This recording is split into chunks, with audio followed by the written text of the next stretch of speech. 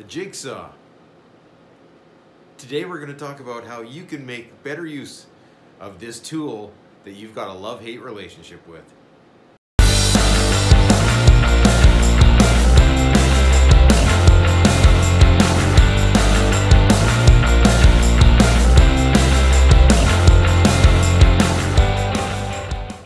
Hi folks.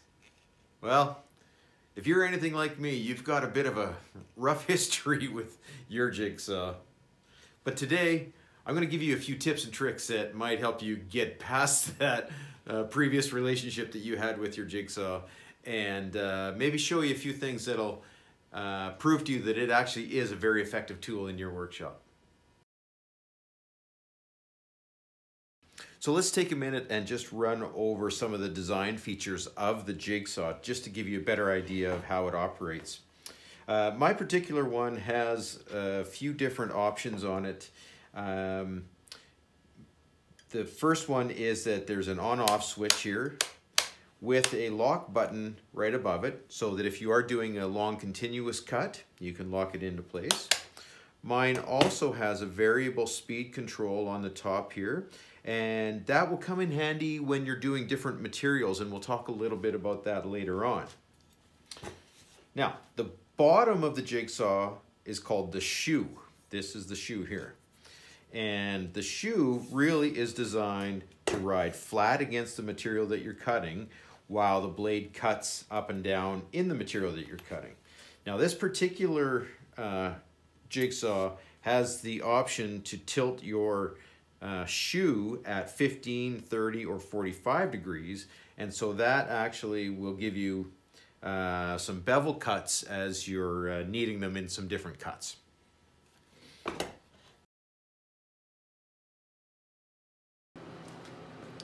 Okay, so I thought we'd take a minute and just talk about the actual Jigsaw blades. In the past, the common blade was what they used to call a U-blade. And obviously it's because of the U that's at the top of the blade. That would just fit into a collet on your jigsaw, and then you would just take a screwdriver and tighten it down. Didn't always stay fastened. It wasn't the greatest way to have your jigsaw blade in the actual jigsaw. So they came out with a new type of blade, which is called a T-blade.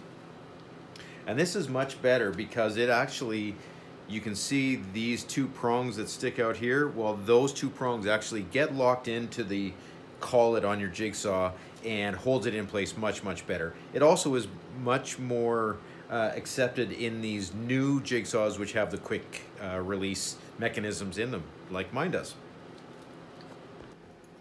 When it comes to blades, you also want to make sure that you're getting the right blade for the application that you're going to be using it in.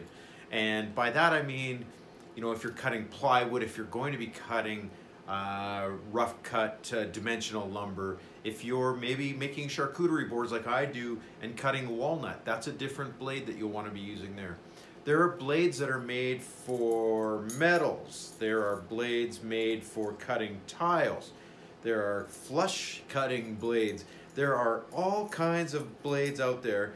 You just have to check out at your hardware store, make the determination about what you're cutting and how you want to make the cuts. And so just again, make sure that you're using the right blade for the right application. Okay, and then the last thing that I want to talk about with blades is how the blade works with your actual work surface, because in my experience, there's two basic kinds. One would be where the teeth cut on the upstroke, and one would be where the teeth cut on the downstroke. So make sure you know which one you're getting when you buy it, because it will make a difference as to which way you have your wood situated. And the reason I say that is, when you've got a blade that's cutting on the upstroke, it's going to want to tear the fibers as it comes back up. And so it will leave your top surface a little bit rougher. Make sense? Same with if you have a down cutting blade, it will want to tear the fibers as it goes down, leaving the bottom side of your workpiece a little bit rougher.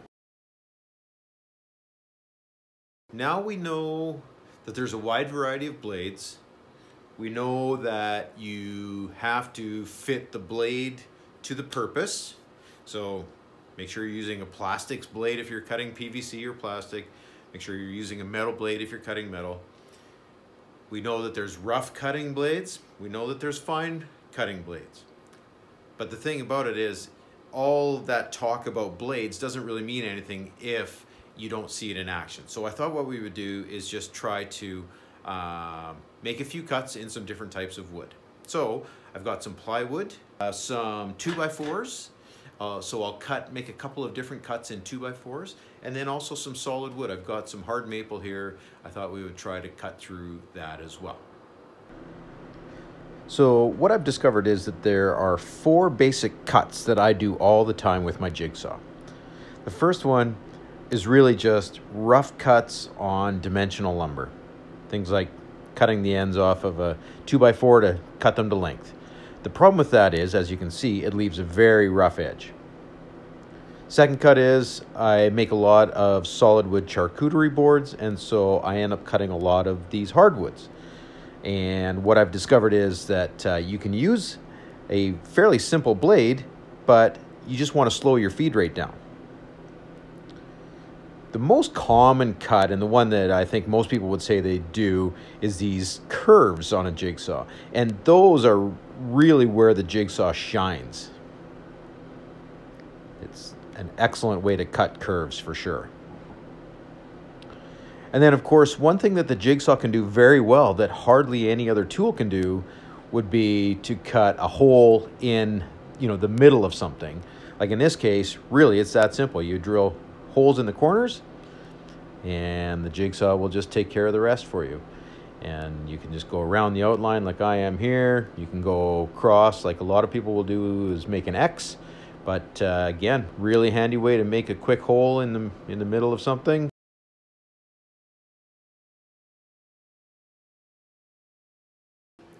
All right, so this is my favorite time of these videos where I get to talk about some of my favorite tips and tricks. And so this actually is probably my favorite tip of all.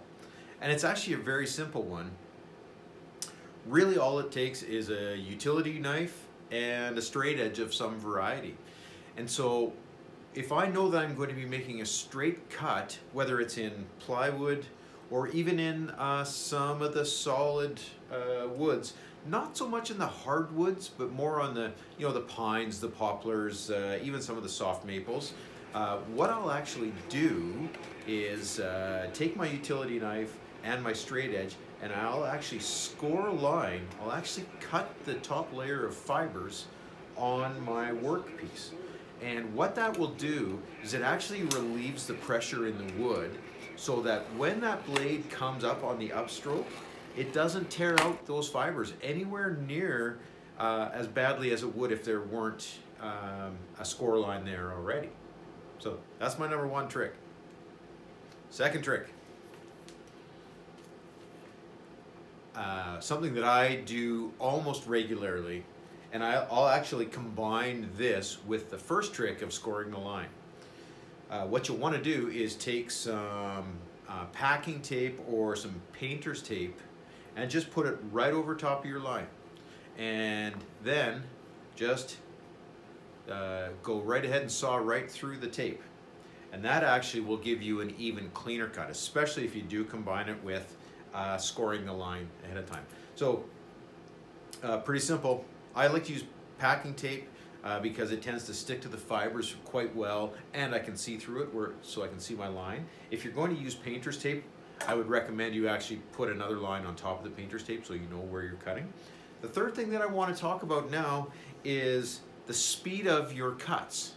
And this is a critical one because the speed really makes a difference in terms of burning your workpiece, as well as making sure that you have a nice straight cut all the way around. What happens is your blade is not very well secured, obviously, on this bottom end.